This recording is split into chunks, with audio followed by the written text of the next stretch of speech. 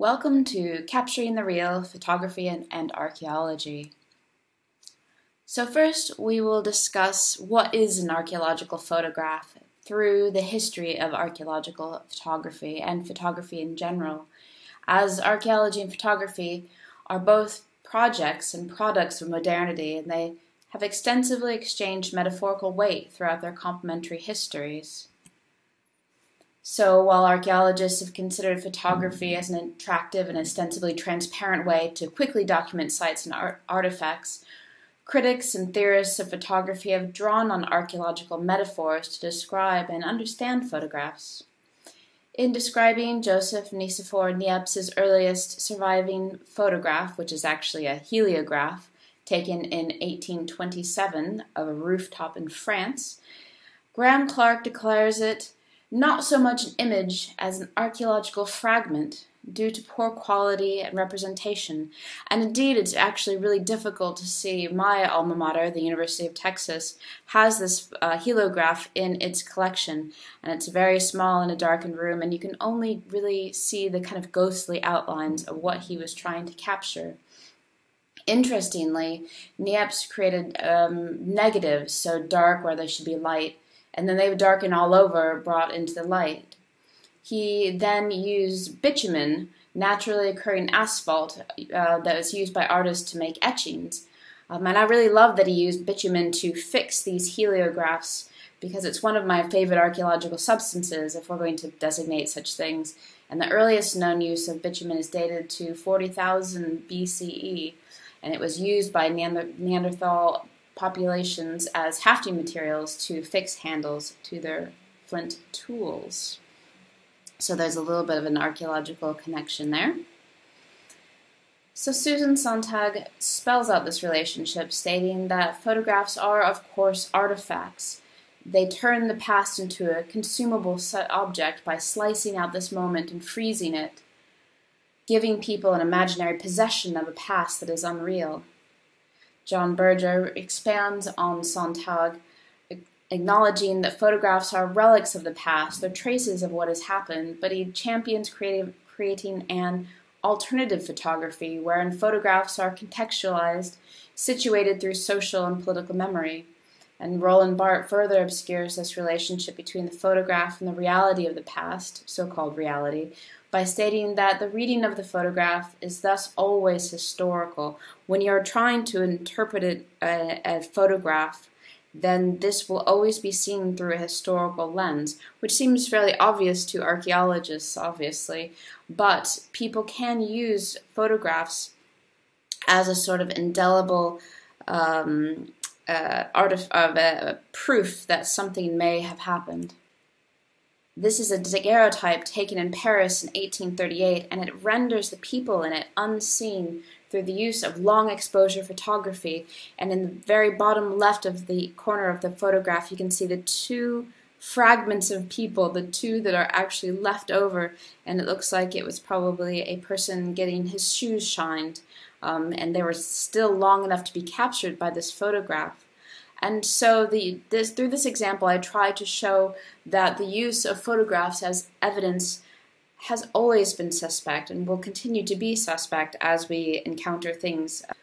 We go back to our illustration week now to see how archaeologists have been making images into evidence, and we can directly tie this to the birth of archaeological photography.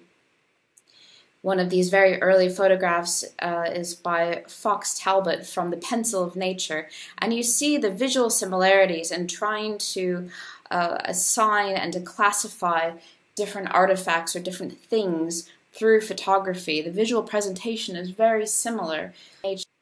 Fox Talbot, the inventor of the calotype process in 1841, was an antiquarian and took photographs of manuscripts, engravings, and busts.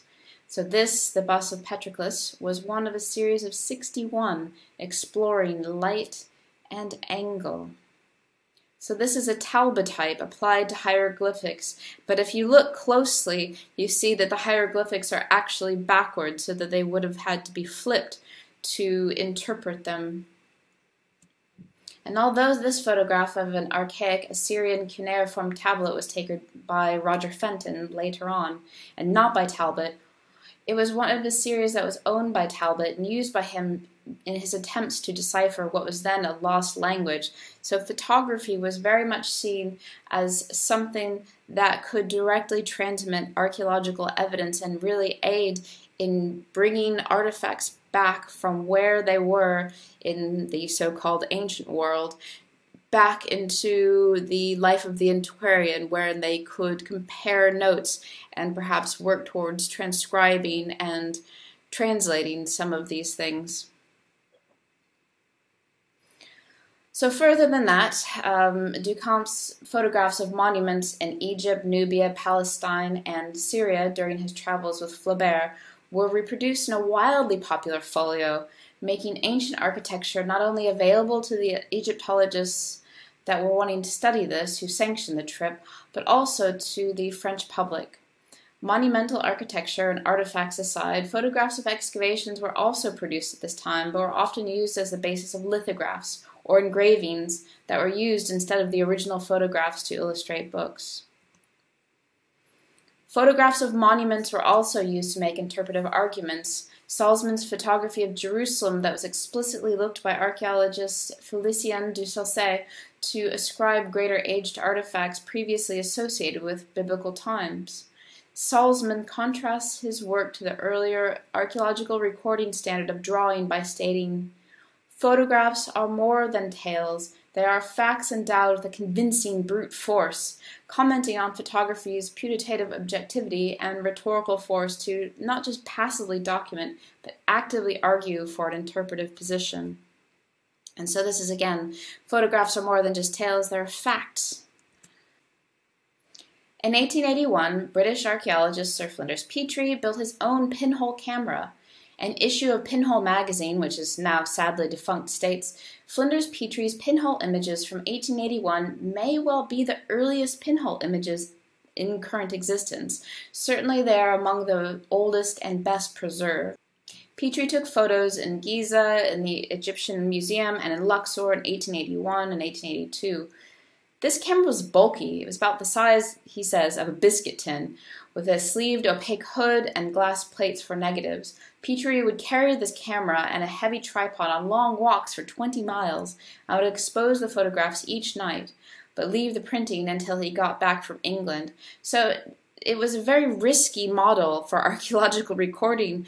You could be fairly certain that your drawings would survive the journey back home, but your glass plates, it was a little bit more difficult. So you were thinking about trading fidelity for transportability. And so by 1906, Sir Flinders Petrie published a chapter on photography in his Methods and Aims of Archaeology. And in 1910s, the measuring scale that is now a defining feature of archaeological photographs appeared and became ubiquitous. So, moving on, Wheeler used photography in From the Earth to demonstrate chaotic excavations. So during this time, there was a shift in excavation imagery that culminated in the regimented World War II era excavation photography of Mortimer Wheeler. With the onset of large-scale excavations, the objective to make quantifiable documents that could be used comparatively became important in archaeology. So Wheeler imposed strict regulations for site photography, using the camera as a scientific recording device, and created new genres of archaeological photography and making fieldwork explicitly visible. Wheeler also ushered in a more strictly scientific and objective regime, banning all aesthetic genres of representation, removing the names of photographers from the individual photographs. But really look at the last two slides. He really tried to show the evidence of a chaotic excavation through photography, and now this very orderly excavation as he was trying to perform to military standards. As he states, though, the overriding difficulty of the archaeological photographer is inducing his camera to tell the truth. In this, he's acknowledging what many archaeologists have found, that it is actually quite difficult to use a photograph to show what we see in an archaeological site. Oftentimes, either shadows obscure what you're looking at, or the shades of the ground can't be actually visually discerned through a photograph. So we go back to illustration as being a quite important mode of archaeological recording. But I quite like to go back to this example. So we are moving way, way ahead in time, all the way to 1982, in that archaeology was actually used as one of the first photo manipulations that was widely popularized and widely available. So just as some of the earliest photographs represented archaeological artifacts, Fred Richin cites a 1982 National Geographic photograph of the pyramids in Giza as marking the date when the digital era came to photography. The staff of National Geographic electronically moved a section of the photograph depicting one of the pyramids to a position partially behind another pyramid rather than next to it. This scene, as Richin notes, is an already romanticized version that excludes the garbage, tourist buses, and souvenir hawkers. Martha Rosler wondered if moving the pyramids, a symbol of immutability and control, is betraying history by asserting the easy domination of our civilization over all times and places. The editor of National Geographic characterized the edit as a retroactive repositioning of the photographer a few feet to one side, so as to get another point of view. So while Richin describes this retroactive repositioning as so-called time travel, archaeologists could understand digital editing in alternate ways. Archaeologists who have been relying on this apparent objectivity of photography to record architecture and excavations might identify this as falsification of the archaeological record, while other archaeologists may see it as more of a remix, provided this repositioning was performed reflexively and transparently. The former reconceptualization of photography as an objective record of reality and the current ease of manipulating digital photographs led some theorists to become interested in the so-called loss of the real, the death of photography. This is Lister citing this. With nearly 2 decades of perspective, it is easy to dismiss these claims as the use of the digital image as evidence has persisted, and the low-resolution, pixelated appearance of camera phone photographs and video clips is now an accepted part of the syntax of truthful and authentic reportage, even within archaeology.